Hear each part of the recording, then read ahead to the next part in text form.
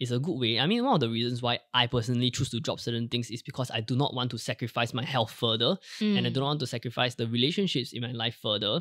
So I just am honest with my clients that I want to focus on real estate and my podcast business and some of the other stuff that I'm doing, like spending time with my wife, learning how to longboard and stuff like that. Therefore, I cannot really work with you anymore. It's not you, it's me.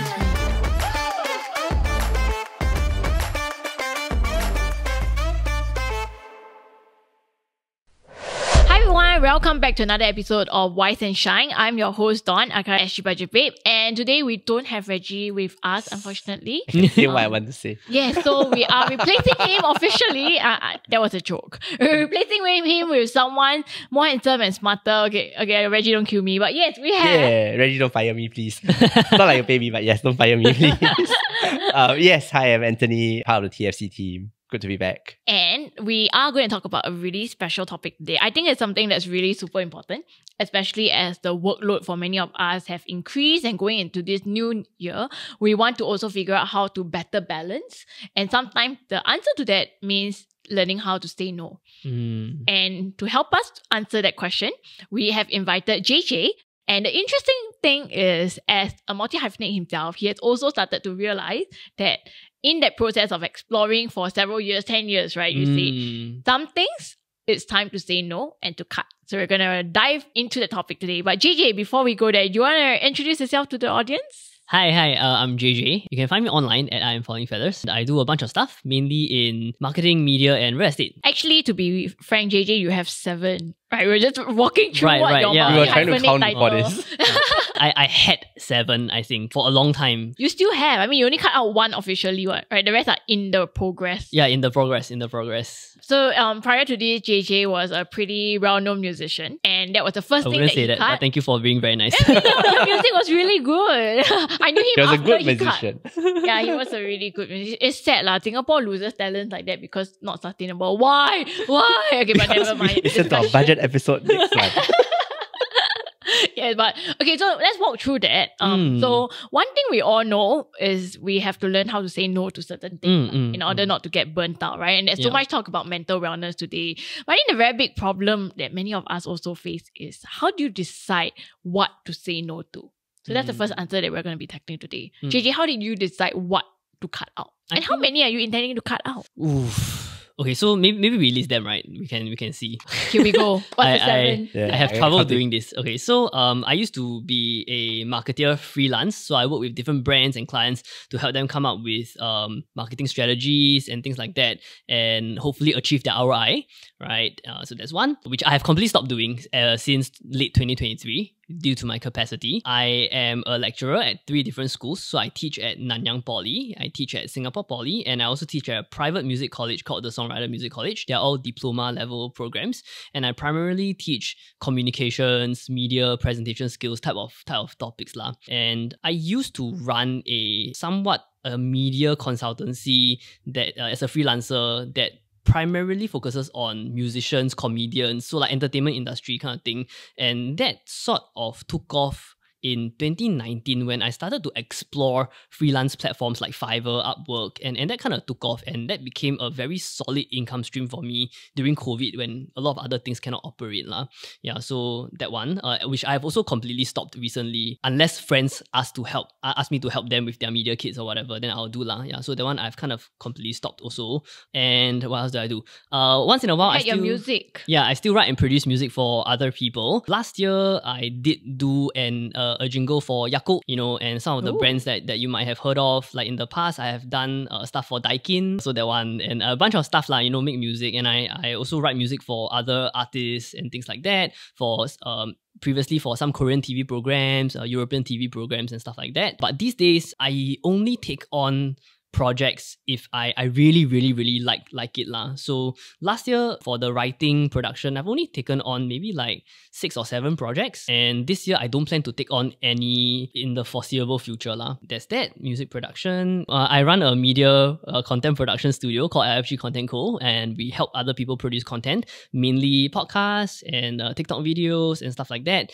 I also run my own podcast called the One Day at a Time podcast, and essentially is to bring people who are very, very interested hosting onto the show to share a bit more about their journey. The last one is a non-income, well, I realized past 7 already, but the last one is a non-income generating one. That one, the ROI is really more for myself and my soul, which is that I hope to spend more time this year advocating for mental health and for general health awareness, because unfortunately, a few years ago, because of the overworking and over hustling, have been diagnosed with somewhat of an autoimmune thing called fibromyalgia, and I realized that it's very common amongst Singaporeans like us who overwork. So I hope to create more content to help create more awareness about these kind of illnesses, because it's unfortunately incurable. So if anybody out there is kind of really overstressing, over hustling, doing too much, I hope to help them not get to a point of no return like me lah. That's why it leads into the topic of cutting, right? Because there are certain consequences to over hustling and overworking that is irreversible. Such as your health. I think also the other one I've noticed is some people who over hustle or who take on too much, they do so at the expense of their family. So relationships suffer. Absolutely. So how do we then decide what to say no to? Anthony, you're very good at saying no to a lot of things, right? You're the one head man. People don't show me how to say no, right? I think the classical example, and this is maybe my bias, right, is that you're climbing a hill. And if you are a mountain climber, you want to climb the highest mountain possible. You're climbing a mountain, you see a next higher peak. The question is, do you continue finishing this one or do you move straight to the next one? Right? That is the classic, canonical example that was floating around in 2021 because everyone was going, no, the world is changing, we need to move to the next big thing. I think that informs a bit of the thinking. What do you want to achieve, right? What's your goal? And is this really what you need? And then you see a different goal, you see maybe a bigger, better goal. Then I think this is where I kind of differ, and then I'm a boomer and I go, but is it likely or not? Is it potential? Maybe I'm just happy with this small mountain. I don't need a big one. No, I don't necessarily need to climb the highest mountain, right? That's not I don't want to climb a mountain, feel good about myself and move on to do other things. So, and so then it becomes a likelihood of success. It becomes, does this make me happy? Does this make me feel content? And with my life? And then so it's all a very personal decision to decide, okay, do I really want to do this? Okay, I really want to do this. Is it going to be good for me? Yes, it's going to be good for me. Then the last question is, do I have time for this? Right? Then it becomes a matter of priorities, because there's only 24 hours a day. You need to sleep a certain amount, then there's all those other things. You should try to exercise, which I should. You should spend time with your kids, spend time with your family, spend time with your parents. That all these things are demands on your time, right? Then it's a matter of prioritizing. Okay, if these are non-negotiable, then all my other things have to fit in somewhere. And then that becomes a matter of, okay, then I have 3 different goals. Which one should I move at and work towards? Or do I want to give up maybe one of my non-negotiables for the next 6 months because I really want to pursue this, right? And then that negotiable can come. Because when you make decisions, it's never permanent, or at least you try not to make permanent decisions where you kind of screw up and die, right? So you can always give up for a few months, then you change back, and then you tweak, and then you adjust. It's always that cycle and that process of being able to improve and being able to realign and readjust. Yeah, definitely. I think mine's slightly different. I actually learned how to say no, and I decided, and I come up with my own framework of what I will be saying no to based on all the yeses that I've said in my 20s. So in my 20s, I took on a lot of things, right? Every time an opportunity was offered to me, as much as I can, I'll jump at it. So if when I had my blog, for instance, I got some inquiries coming in, say, hey, I read that you teach general paper. Can you teach my kid? Or hey, I read that you also do public relations. Are you still in there? I need some consult. What are your rates? So I'll take up everything and anything that came my way. But it was because I took all of those up that I got to experience different types of clients, deal with different types of projects. And then it helped me to cement okay, I now know for sure after having tried that I don't want this. Or I thought this would give me this, but it didn't. So one example, for instance, and one that I will never forget, is a reader turned client. It happened in my first or second year of the blog. And this client came to me wanting a PR gig. So I was like, actually easy lah. I've been doing it for the last few years, right? So yeah, sure. And I charged, I quoted first, but the client was like, I'm a startup. And tried to use emotional negotiation to bring the fee down. So in the end, I settled for a rate that was really less than ideal. It was very, very minimal. Honestly, I can give the number, it's less than 300 lah. Wow. Okay, it was very little for the amount of work that I had to do. Right. But the most frustrating thing was, so I still took it on because I saw it's an opportunity to make the client and the brand succeed because this would involve influencer work. So engaging with KOLs at that time, which were not a very big thing yet, and engaging them to bring up the brand. So I thought that, hey, if I can really make this brand become visible, this can go into my portfolio next time. Yep. Right? So it's okay. It's a trade-off. I did that. But at the end of the project, I learned that the visibility, the branding, what you think may happen may not always play out. And it was very frustrating because in the end, the back and forth, the client was very, very nil. I walk away from that whole project with $0. Because in the end, all the money that she had went to the influencers. And because I was the middle ground between, I was the one who liaised with the influencers and her brand, and she didn't want to pay the money, all the money that I had gotten the budget all went straight to the influencers, leaving none for me. So it was really, then I realized then I should stop saying yes to this kind of opportunities, thinking that it could grow into something bigger, because first and foremost, like you said, time is limited. We should at least be compensated fairly for our time to do something with the outcome not being guaranteed, and when it's not in our control all the time, then maybe it's better to walk away and let someone else who has more bandwidth who is willing to do it for even cheaper go and take that risk and that gamble, but it's not something that I want. So I started with that. Then also there was another defining project that also helped me learn what to say no to, which was I got a gig for ghostwriting for a pretty big brand in Singapore. And they are the last you would think to not pay. But in the end, chasing that brand, so I created lots of articles. I think it was like 8 or 10 articles for that brand. And that brand did not pay me for like 1 whole year. Wow. I chased for 1 whole year.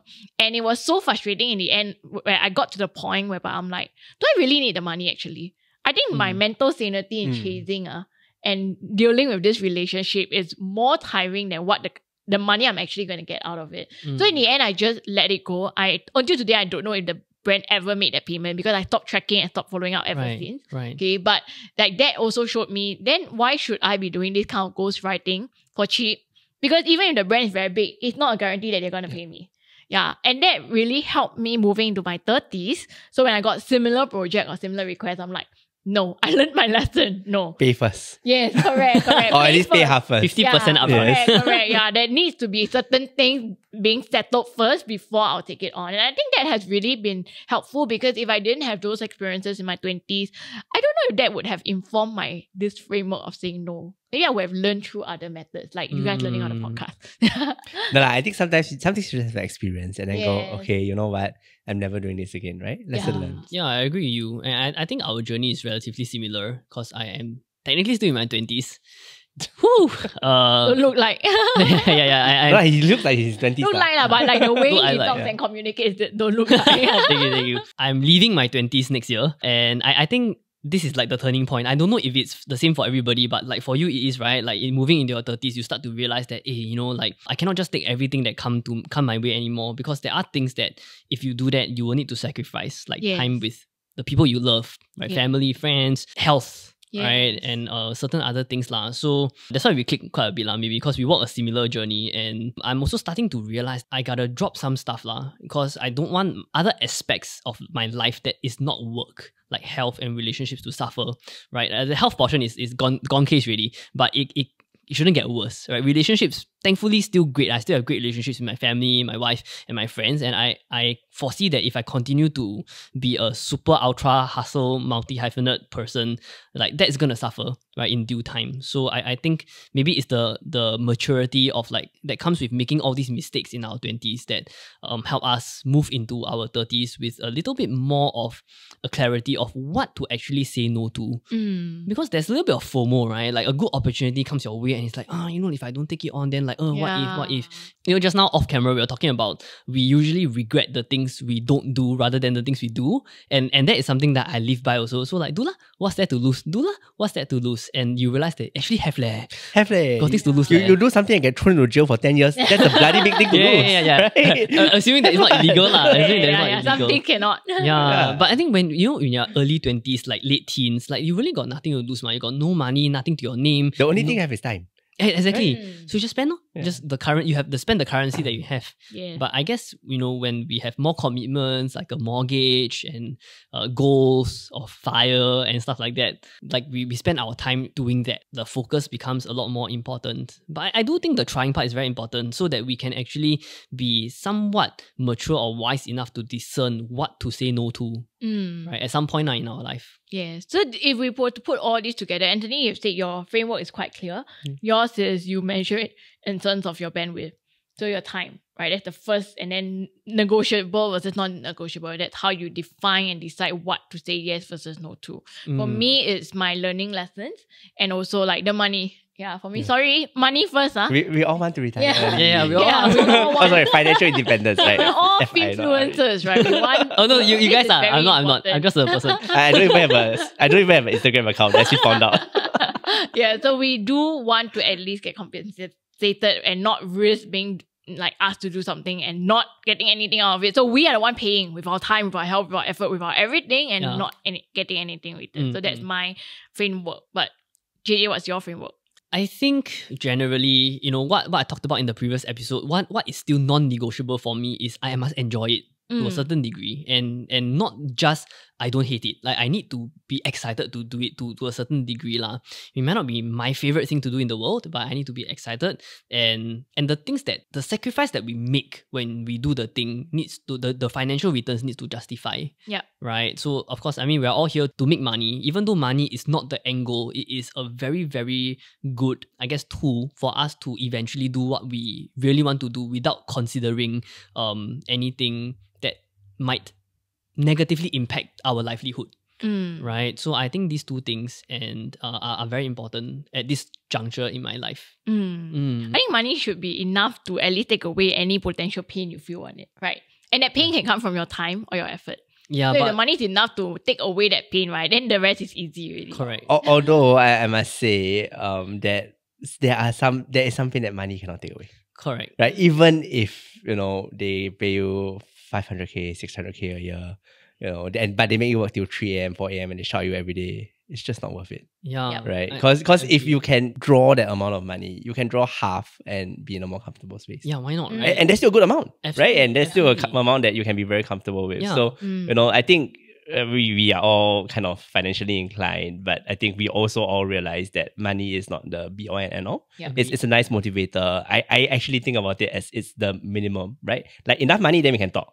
Yeah. Then we can talk about all these other things that are nice to have. Not enough money, forget it. Like you can have all the other nice to haves. It doesn't really help anything. Yeah, exactly. Okay, so now that we've figured out how to say no to and what to say no to, we've come up with that framework. The next big question though is how do we say no?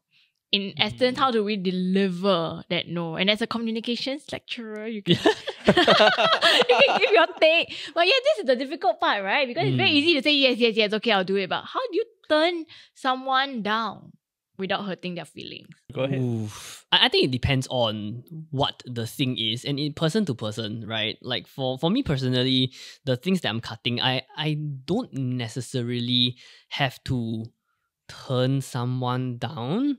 So you Or have to rather- account to someone for the no. You can slowly stop doing it and then it all naturally disappears. Or you just right? fade away, right? Yeah. Not really lah, but I think for me personally, what I usually cut out first is the roles that I feel like I am more replaceable one. Right. I'm not, like, for example, one of the things that I will be slowing down on or dropping is one of the schools that I'm teaching at. And I mainly teach like presentation skills, communications, and I think that a lot of people can do that also. Right, at that basic level, a lot of people can do that also, and I'm not exactly super irreplaceable there. So that means the value I bring to the table maybe slightly different from other people, but it's not irreplaceable. So I drop first. Yeah, easier to drop. People can find replacements. And some of the other stuff that I have dropped, like marketing clients or like people that I work with very closely, I think for us as freelancers or business owners, I think the relationship very important.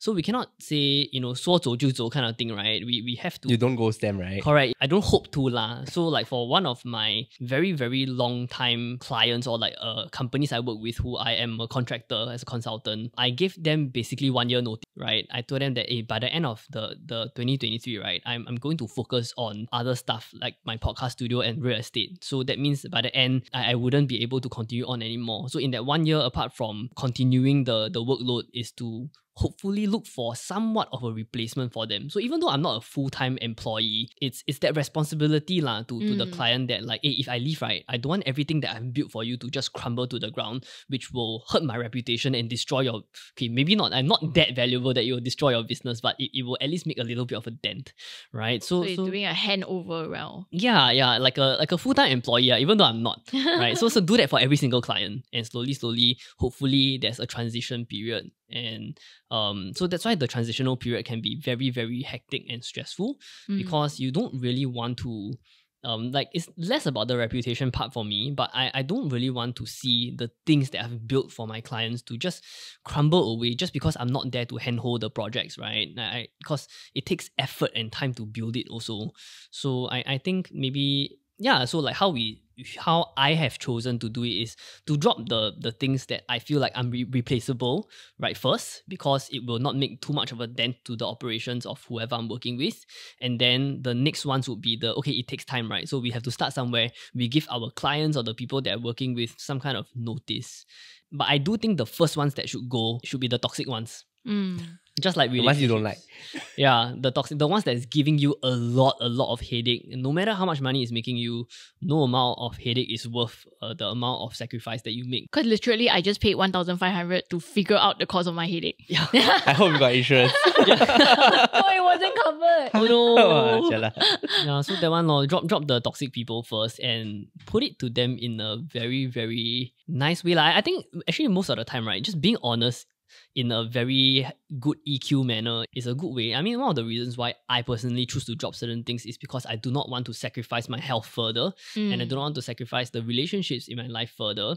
So I just am honest with my clients that I want to focus on real estate and my podcast business and some of the other stuff that I'm doing, like spending time with my wife, learning how to longboard and stuff like that.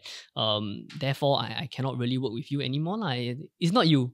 It's me. It's me. It is my fault. But it's true to some extent. Like I do enjoy a lot of my work, but at some point, something's gotta give, right? And sorry, is you. Like I cannot give my wife, I cannot give my relationship with my wife and my my friends, like so it's you lah. So I'm sorry. I think that's really good advice. I picked up two things that I want to expand on. One is it's not you, it's me. I think that's definitely a very good framework to think about how to craft the no. I've also done that. So like one of the most recent things I've said no to was to a client where I simply explained, I just don't have the bandwidth. I truly love working with you, but I've looked and accessed all the things that I have on my plate now, and I realized moving into 2024 is not something that I can realistically keep up to match you and my own standard. Yeah, so I didn't do the handover for that because I wasn't in a position to. Right. But I think also the second thing that was really good, which you brought up, is the handover. So I remember it brought up memories of when I was still teaching tuition in my 20s, and I had to give up on a primary 4 kid because number one, it was really difficult to teach. It was causing me such a headache because I was teaching and she just didn't get it. And I think I didn't have the patience now or the creativity to teach in other ways so that she finally gets the content. I just couldn't anymore. And the second thing was also because I was moving into hall. So the location just didn't make sense for me anymore. So I had to find a replacement. And what I said was I told the parents were on really good relationship terms with me. So I felt bad saying no, but I recognized it was necessary. And what I did was a handover method. So I actually got a friend and I asked, do you want to take over this? And then my friend was very happy to take over. Right. So I said, hey, I have someone to introduce if you don't mind. Do you want to do a trial lesson? If you're happy with her, like we can swap because I won't be able to take this anymore. And I think the clients or the people appreciate if we are able to do the handover. No, like this at the end of the day, this boils down to client service and again, trust and relationship, right? It's about being responsible, taking ownership. I cannot do this for you. There's somebody else that I think is really good, might be a good fit. Why don't I recommend you, right? You build that connection. You hopefully maintain that relationship. You don't be an asshole about it. I was trying not to be too mean. And then hopefully, that helps you going forward as well. As with a lot of things in life, especially if you want to maintain the relationship, it's about being open, being sincere, and being nice and not too emotional, and hopefully that smooths the process. Because change is difficult, right? They will much prefer you going on and they don't have to worry about it than to adapt to some other person and all of that. So it becomes a matter of putting yourselves in their shoes and then thinking what can help mitigate the change so that it helps make it a bit smoother. Okay, so pretty good. I think we're all clear on that. Two good ways of framing that no. But then the bigger problem comes in, how do you get out of it when you say that no? But then the other party guilt trips you or attempts to guilt trip you into saying, turning back that into a yes. I think that's the harder part. How do we actually? I wiggle think out of right. it? I actually think conversely, if that happens, right, it makes it easier for you.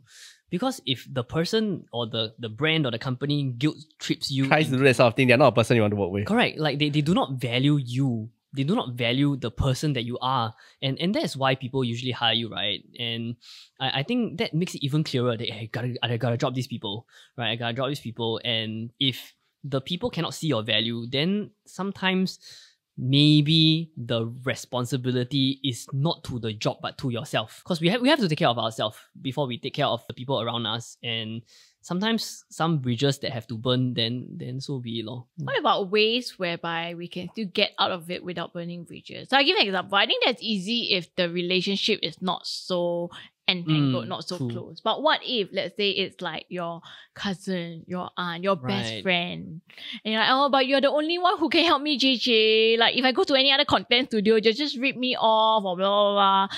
How to get out of it? There's a real personal relationship at stake there, and they're trying to use that to guilt trip you into. Maybe they're not deliberately guilt tripping you. That sounds so mean. Yeah. But they just don't want your no, and they're trying to talk you out of it. How can we then get out? Generally, I think telling the truth and just maybe not telling the truth, but being genuine is like a very, very good approach in my opinion, right? Because if you try to break up with the person and the person says, no, I don't want to break up with you, right? And I think just really being honest with the person of how you feel and what the outcomes could be is important. It's like, okay, like if we continue working together, it is a possibility, but the work that I do for you might suffer, and I don't wish to see that happen because that will strain our already good relationship. But we try to be genuine and authentic to help that person see what we are seeing, because at the end of the day, we want to leave someone, we want to break up with a client. It's rarely because the client is a bad client. If not, we wouldn't have worked so long anyway, right? But it is really due to some kind of personal reason that we don't want to our personal reasons to affect our clients' progress, their business. So we just be authentic and genuine and tell them that and if they still cannot see that, then maybe I'll ask you for advice. What do you guys think? Actually, I was gonna press that even further and say, let's say you did tell that to the client, but let's say out of you are having 5 projects on hand and you're dropping 3. Because you deem these as the most time consuming or most toxic, whatever, okay? But the client knows because they're friends with the other two, so they know that you're dropping them and still keeping the other one. So they're trying to maybe, guilt trip. Why are you sacrificing me for them? Am I not important enough? I thought we were good friends. I've known you for longer. Then how? Then I will say, my friend, 爱情是不可以勉强的。I think then it boils down to the person lah, right? I think everybody has a communication style. How we break the news to people largely depends on the person's style of preferred communication. And I think maybe some clients and relationships take time, right? And if the breakup cannot happen immediately, then we see how we can handle it over time, right? Which goes back to the handover strategy, right? Of like maybe easing it in and letting someone take over. Like for example, I would think that, okay, you know what? Maybe I don't drop you directly, but is it okay if I offload some work to someone and then, we just take it from there, right? Something like that. Yeah, I think that's a good strategy. It helps to mitigate. Anthony, anything to add? Yeah, I mean, to me, if the original process was clear and I know very clearly that I have to drop you, right? I think there is very little amount of begging that you can do unless you do something that drastically changes the original equation, right? So if, for example, my reason for dropping you was, well, I like the other client more, the other client pays me more, why the hell should I go with you, right? And then they start throwing in more money. They go, okay lah, maybe you can consider. But if they're just guilt tripping you without anything that changes the original equation, then forget it, right? If I still want that relationship with you, I could give up something else that's not my service. So what's your concern, right? If it's a referral and then, I'm scared that other people rip me off. This is a person I trust. He won't rip you off. this is, why don't we get the price ahead up front? I help you talk to that person first, right? And then you build that bridge, and then so you transfer a bit of that trust over, and then maybe that helps a bit more, right? And or maybe it's like, okay, they're a bit more expensive. Never mind, I take it as I'm building my relationship. I pay a price to keep my relationship with you, right? I'll pay that $100 difference. Right, and then you go with them. I will help you make the introduction. They will know that you are my friend, so that they know that they treat you well, and then all of it. So we address your concerns that way. And if it comes at a monetary price to me because I want to maintain that relationship, then so be it, lor. Or if you decide that that relationship not worth $100, you also know lah, right? You know deep down that this is not a relationship you want to maintain. Just burn that bridge. It's fine. A lot of chances to build new bridges. I think for me, on top of all the tips that you all have shared, which is very helpful, and I hope our audiences are taking away some notes on how to say no. One thing that I've also pressed on is the work ethics. So I think a lot of my followers or people who have worked with me, my readers, my audiences who have seen me over the last 10 plus years, they know already that Dawn's work ethics is very strong. I have very high standards that I hold myself to. It's not necessarily someone holding me to that standards, but it's my own self-imposed ones, right?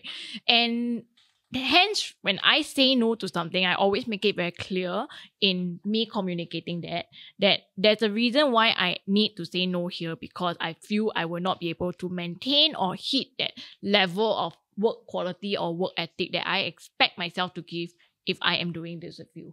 So once I make that very clear to the client, then hopefully they don't try and guilt trip or try to like, oh, please, I'm quite soft-hearted. So that does get to me sometimes, but I try and make it very clear upfront first. It's really me wanting the best for both of us, and I can continue, but it's not fair to you because you're not getting my 100%. And I can feel bad internally, and behind your scenes, but I'm still saying no to you. Yeah. Right? Like you can guilt trip me and I'll feel bad. I'm not a sociopath, right? I will feel bad, but at the end of the day, it is what it is. Yeah. Agreed. I think it takes power and some self-awareness to recognize that we need to disentangle feeling bad versus what is actually good for our mental health. Or what you should do. Yeah, right? Just because correct. something feels good doesn't mean you should do it. Otherwise, you all do drugs. Just because something feels bad doesn't mean you don't do it. Yes. Which is why I should exercise. Yes, like drugs or opium. Yeah, please don't do that. They're bad. It's a really good example. Really, really good example. Okay, so those are really good tips. Okay, then, so in this case, how do we decide? So now that we know how to decide what to say no to, how to frame the no, how to escape when people try to guilt trip us and turn that no into a yes, what else can we do to make sure that we're really saying yes to the right things? I think the only way to know if you're saying yes to the right things is to say yes to the wrong things. A process of elimination, in my opinion, which is my own personal journey. Learn from experience. Right? Yeah, my own personal journey. You don't really know if you like it or are good at it unless you try it, right? So I think process of elimination is a good, way to go about it. Yeah, I think some things you cannot learn from listening to podcasts or, Yeah. or trying to learn from a textbook or listening to a lecture, We got a lot of good tips here already, but you still need to learn on your own. But this is the tip you need to take away, right? Go do it. This is the tip you learn. Go do it. And that's why sometimes it's experience, right? It's about and it's that process of growing up as you do more things, as you experience different things. Then you go, okay, fine, this is something that I've done before, has worked well for me. I would like to do it again. This is something that I've done before. I really do not like it. I'll never touch this again. Unless somebody buys me, right? Like literally bribes you to do it. Otherwise I won't do it. So it's just growing up and you'll get there. For me, one framework that I use a lot in making decisions is what the impact will be on my own personal brand and my own reputation. So even if something doesn't pay well, but it's good for my reputation and brand, I will do it. Like this, you see, we're not being paid to be here. But Right. yeah, it's good for... I don't even have a social media account. I don't even have the branding effect, right? Right here. It's our ikigai. Okay, but anyway, so if it's good for our reputation and our long term, and I think that's something that I would say yes to. But if it's something that is good in the short run, but will hurt my long-term credibility, reputation, or branding, I will feel very bad, but I will insist and keep psychoing myself to remind myself that I need to say no. So a lot of examples, right? Deals or offers or sponsorships whereby I don't really believe in the product or service. Right. Even if the client offers me 10 or 20K to do. What if they offer you an amount enough that you can retire tomorrow? Then if I can retire tomorrow and I no longer need my reputation Then the and my long term brand, doesn't matter. then the long term doesn't matter, then I will do it. But the reality is, where got such money? Where got such deal? Don't have lah. At the end of the day, the long term will still come back to bite me, right? So I can take that and then no one will buy my best-selling book. Then I cannot be best-selling author. I cannot. Yes. How about if someone offers you an amount that you can retire in the midterm? So, for example, has happened to my friends or and me a couple of times before. We run businesses and whatever. Sometimes like an investor And it's an exit, right? Correct. A partner comes in and say, okay, I'm gonna buy XX amount of this company for XX amount, and you know that in 3 to 5 years, if you continue to build this company as somewhat of a co-partner and employee, by 3 to 5 years, you will be able to fire. Would you take up that opportunity, or would you say no? Even if you know you have to suffer a lot in that 3 to 5 years? I think it's more What if of somebody what wants to we invest in SG budget bid? And it's like, we will go regional. Yeah, exactly. Right? We will go But international. you are an employee. You no longer have control over everything. I actually did almost go that stage a few years ago. So during the pandemic, an investor did come up to me and say like he would want to buy over budget bid. Yeah. So he asked like to put together the tax or income statements, and then he would offer a valuation on it, a PE lah. And the number that he said he gave was like 3 to 5x PE, which I thought was decent. Yeah. It gives me an exit at about 3 or 5 years worth of my earnings. And then like I can just like maybe 1 year employee handover, build up, and then go and start up something new with that new capital, right? But in the end, I decided against it because I realized like, number one, budget babe is inherently me. I can't disconnect myself from the brand as much as I try to. So even if I took that money, the short term can do very well, right? But the long term consequence of it on my credibility and reputation is going to be very hard to get it back. And I'm a huge Warren Buffett fan, right? He always says like, you can just destroy your reputation in an instant, so don't. Yeah, never do anything that will destroy that, because once it's cracked, you will never be able to repair it. So it's something that I really think about when I make every single decision as to what kind of project to do, what kind of jobs or gigs to take on, and what to say yes versus no to. And I think, but to be fair, I think honestly in the world today, especially with KOLs and influencer and online marketing, there are a lot of such deals. There are a lot of people who do take up because the short term is very lucrative. And it doesn't matter. They don't see the long term picture. But I believe audiences remember. And they do remember even if they don't be a hater and outright correct you publicly. They will remember if you once diss a brand only to turn and do a 180 because you were paid. Yeah, the internet never forgets, right? Yeah. The internet never forgets. They may not say it, but people remember. And it could just come back to bite you in the ass one day when you least expect it. So maybe then the lesson into this exclusive is that when you build a brand in your side hustle, right, don't tie it too much to yourself. Right? You want to build a company that you can sell. So that's your exit and you can retire early. Yeah, don't be like budget babe. You cannot disentangle. Yeah. But sometimes you don't choose like the what works out for you, right? So like for you, SG budget bid really worked out for you, and maybe if you had disentangled the brand from you, it might not have worked out as well as it did. You might have felt a bit less authentic. Yeah. Yeah, and eventually, now that y'all mentioned this, right, I think it's also the timing. Because the time when I came out, at that time, everyone was a personal brand. We had folks like Lionel and Dr. Ralph, which is Elvin, and everyone is just their own personal brand. It's not like separate.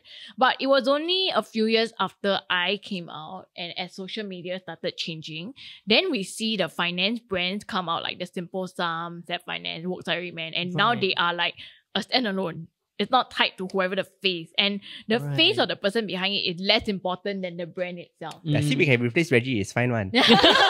But I think the key thing to note is it was the timing.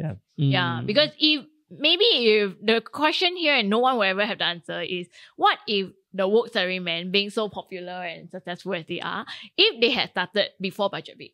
As the Worksary Man, would they have succeeded? That's a question nobody knows. I think social media as a business changed, right? Yeah. Which is why the practices and all that kind of shifted along with the trends as well. Correct. And then you could also argue as a result that as we then moved from personal, because that time it was like all the 下雪 bong chu chu, everyone is their own. Then it started moving into, okay, now it's a brand, it's a company, like what are some examples? Wild Bananas. And then correct. So it's all like separate, right? Right. But you could then also argue because that then started moving that direction, The next gen, who is their own, may then now stand out. But it's always a trade-off. There will be pros and cons. You cannot run away or disentangle yourself. From the are you interacting with a person or are you interacting with a brand, right? Yeah, absolutely. That's Correct. And people like different things. Different stuff go viral or are more favored at different times. Yeah, I think I'm comfortable where I am. I mean, the sad thing is I can never probably exit, but I'm okay lah. And I'm okay. You will earn enough to exit. You don't need an investor to come in and buy it. I will just continue until the day comes where Budget Babe can take on things without even caring whether the client pays. Maybe that would be. Then it becomes a hobby. Yes. Yes, correct. Nice. Correct. Okay, so in closing, I think this has been a really helpful episode even for me.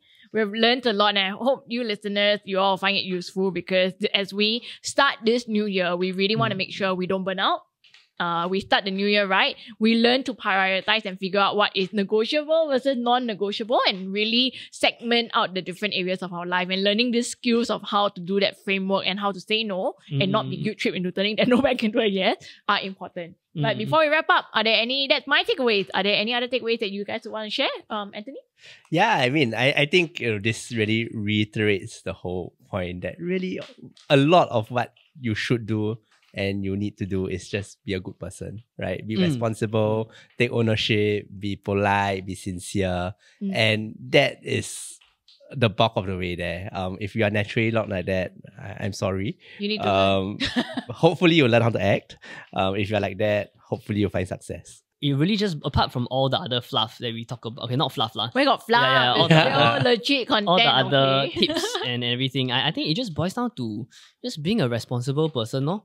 Not at the sacrifice of your own mental sanity and health, of course. So being responsible to other people and ourselves. Right, yeah, absolutely, right. Just being a responsible person, no? And like just don't ghost people. Be a good person lah. Be a good person, right? And break up well. Break up correctly. Yeah. Wake up well. Hand over well. Hand over well. We can't be boyfriend, girlfriend anymore, but here's another girl. I find you another boyfriend. I'll intro someone else to you. Yeah, but okay, that's great. So we hope you guys enjoy this episode, and don't worry, Reggie will be back on next episode, and we have some pretty heavy stuff to cover next. We do? Alright. We do. So we'll see you guys in the next episode. Exciting. Thank you. Thank you.